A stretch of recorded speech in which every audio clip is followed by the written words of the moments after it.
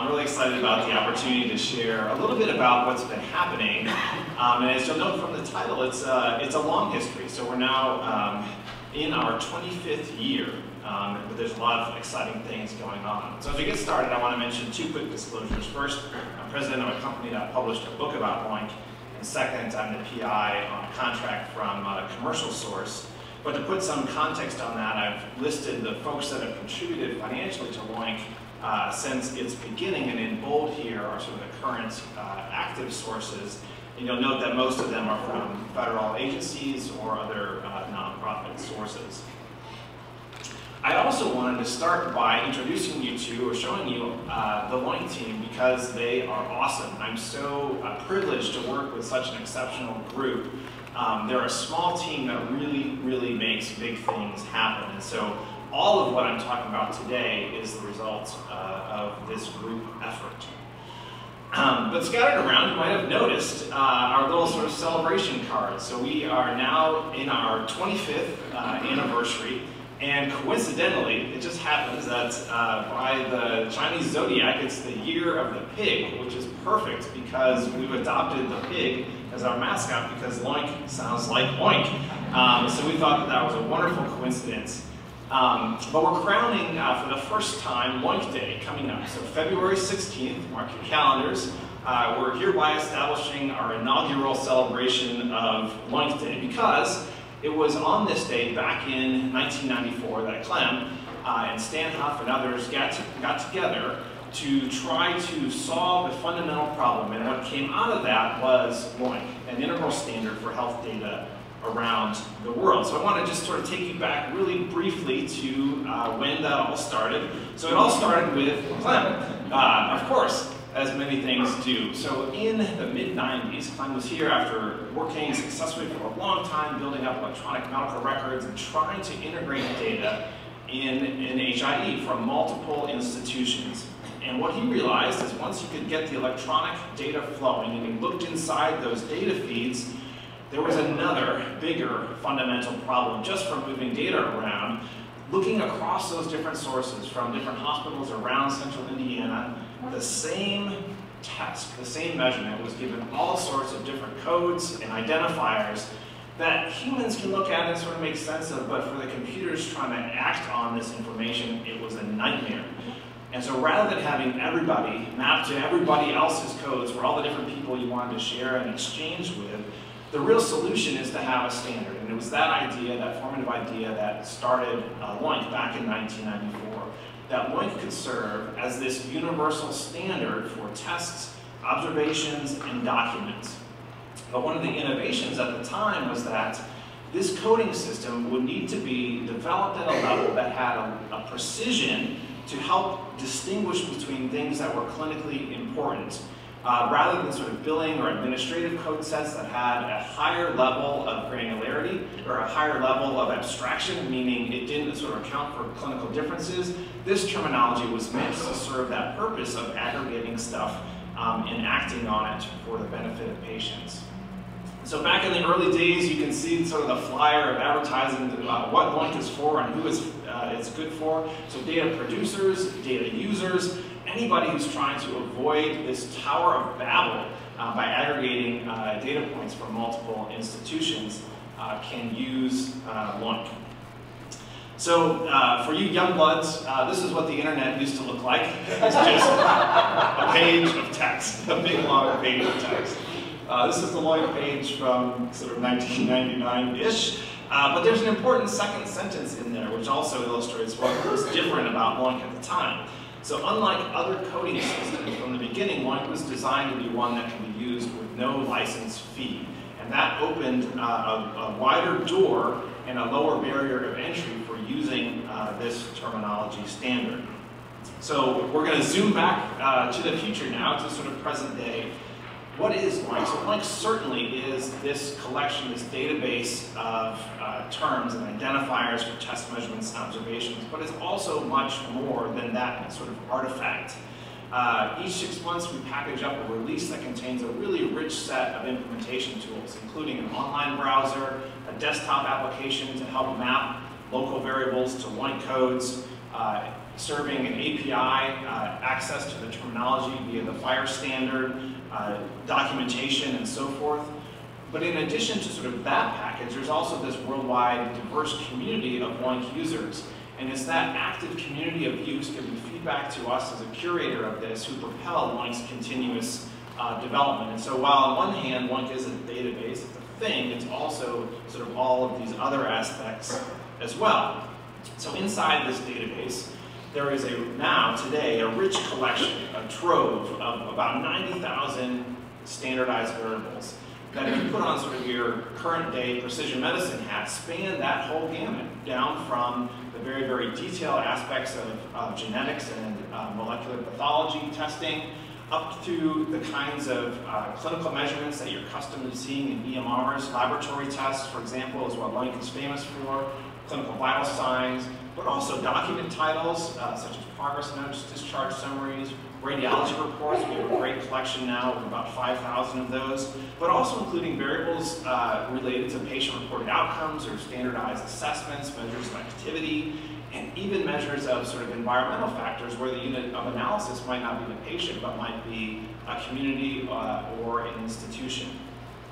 So this trove is sort of what LOINC is sort of known for.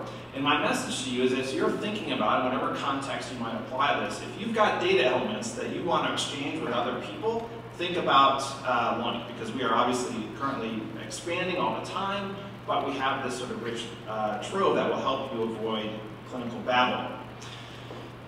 In this graph, I'll show you sort of the history of LOINC from that very first release published back in 1995 all the way through our latest release that came out in December. And one point to note, we're not done. 25 years in, we keep growing, we keep adding, and it's a relatively sort of straight climb up. The orange portion shows the number of terms that are laboratory tests, and the blue portion represent other kinds of clinical measurements. Roughly sort of a 2/3 to 1/3 split, but you'll see in sort of the more recent years that that clinical portion is actually growing a little bit faster. Today, that worldwide community consists of about 74,000 registered users, meaning people who came to the LOINC website and made an account, whose home addresses come from 175 different countries. And I want to give you just a tiny little taste of this. So get your passports ready. You're going to make the fastest trip around the world you've ever made. We'll start here in the US with sort of a sample of, at the national level, the ONC, the Office of the National Coordinator for Health IT, has done some legislative things, published the certification criteria that electronic health record systems used by providers and hospitals need to conform to in order to get the reimbursement incentives, and those criteria require LOINC in a variety of different contexts. In addition, they published this thing that's called the Interoperability Standards Advisory that lists out the relevant standards for particular kinds of interoperability needs.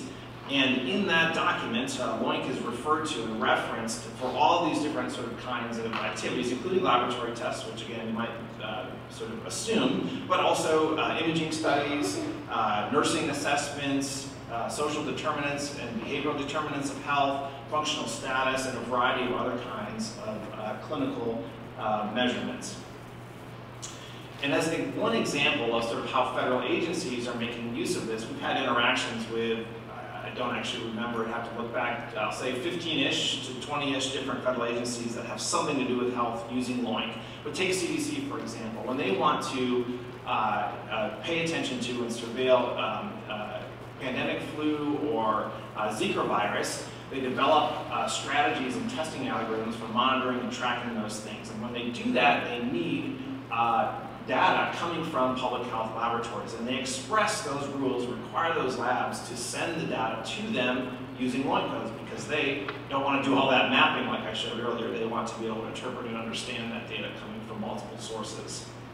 All right, so we're going to jump on the direct flight now from Indy to Paris, but we're actually not going to stop in Paris. We could talk about what's happening in France or Italy or Spain or Portugal or Austria or Belgium or Netherlands, but I'm just going to tell you a little bit about one sort of European-wide sort of initiative that is commissioned by that's mandated by the European Commission to develop an international patient summary to support a particular use case, which is sort of an unscheduled care by somebody in a different country, so cross-border care situation. What sort of minimum data set of information would you need to support decision-making at that time?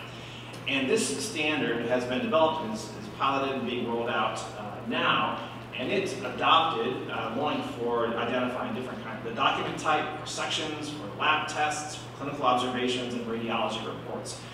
And what that says is that the countries participating in this need to be able to support this, so they're sort of all on board with making this sort of information available, and LOINC plays a really key role in it. All right, so we're going to hop on our plane again and head out.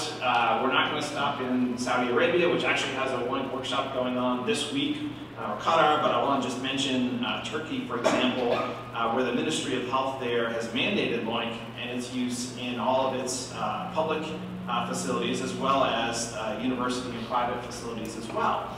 And to help support that use, they curate a translation into Turkish and provide a linkage to the national billing codes, which everybody sort of has to have for reimbursement purposes.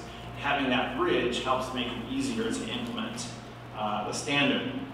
All right, heading out again, we're going to head over to Southeast Asia. We're not going to stop in China or Korea or Thailand, but we'll sort of make our descent into Malaysia and land there and talk with the folks at the Ministry of Health. And this is where the Health Informatics Committee organized sort of the group of pathologists who were responsible for the national health system there, and by consensus reviewed LOINC's coverage across a bunch of different areas and adopted it for use in all of the lab systems within the country.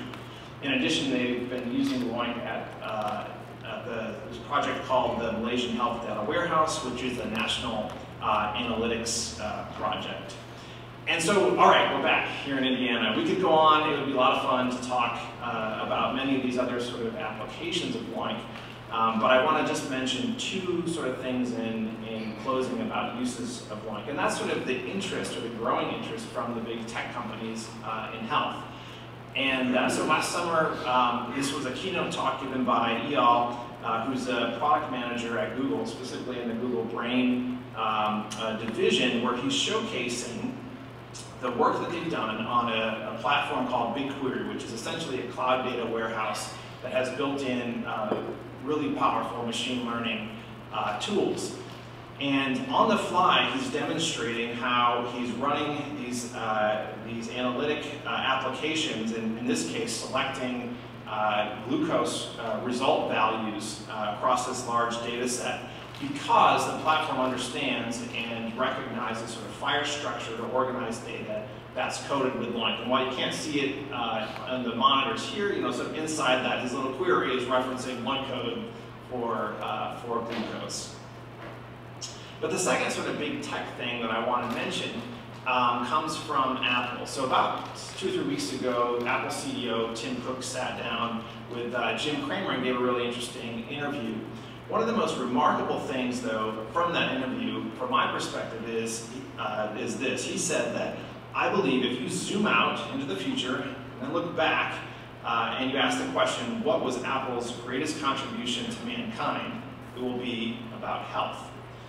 So let that sink in for a moment. He's saying that Apple's biggest contribution is going to be about health. Well, what the heck could that be about?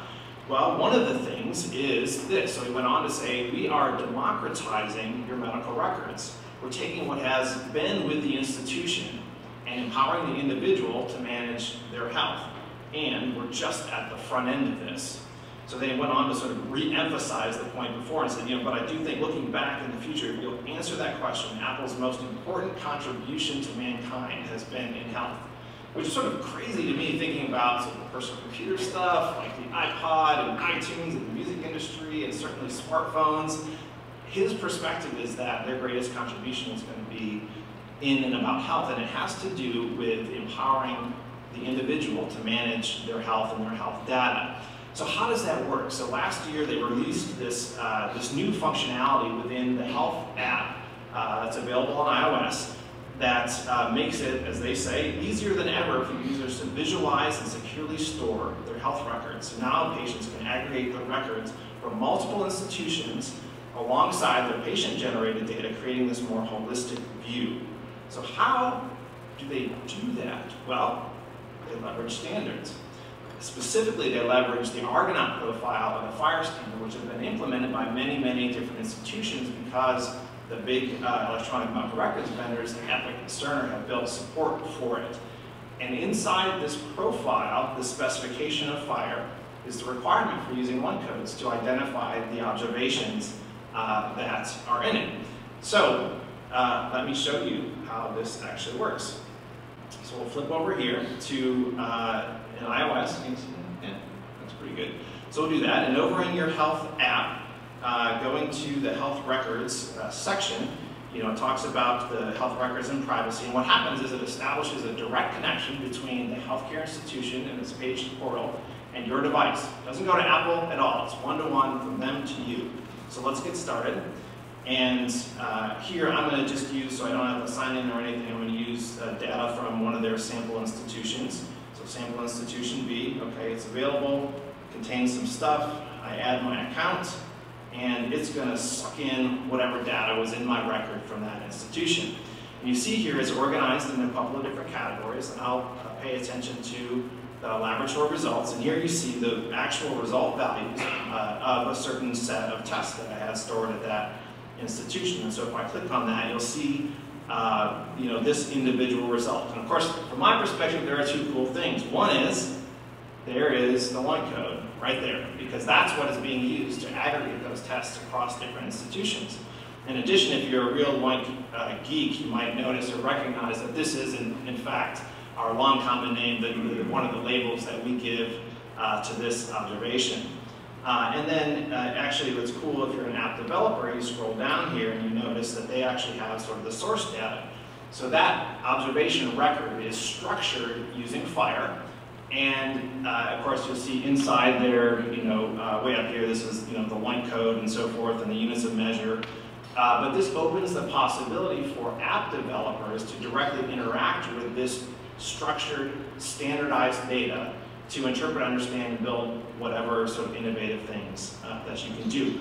So that, I think, is very, very, very cool. All right, so in summary, I would say today there are now hundreds of millions of patients around the world who have billions of discrete results that are stored in systems that are coded with LOINC. So thank you, and as we like to say in LOINC land, happy LOINCing.